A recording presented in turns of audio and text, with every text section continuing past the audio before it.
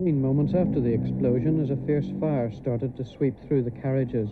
The train was the 8 a.m. enterprise from Dublin, and it had made 3 stops on the journey to Belfast at Drogheda, Dundalk and Portadown, but just where the bombs were planted remains a mystery. A warning phone call was made to the Samaritans in Portadown, but by then the train was nearing Belfast.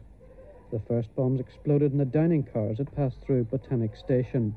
Someone pulled the emergency cord and the train was stopped. When grips with the blaze, the uninjured passengers were taken to a nearby church hall and then completed their journey to Central Station by bus. The police want to talk to any passengers they haven't already interviewed, and they're asked to contact detectives at Donegal Pass. The woman who died in the attack hasn't yet been identified. She was aged between 50 and 60, was about 5 feet tall with grey hair. She was wearing a blue coat, white sweater and blue skirt. She was also wearing a distinctive ring with 2 hands clasped over a heart and crown. Anyone who can identify the dead woman should contact police immediately. It's not the first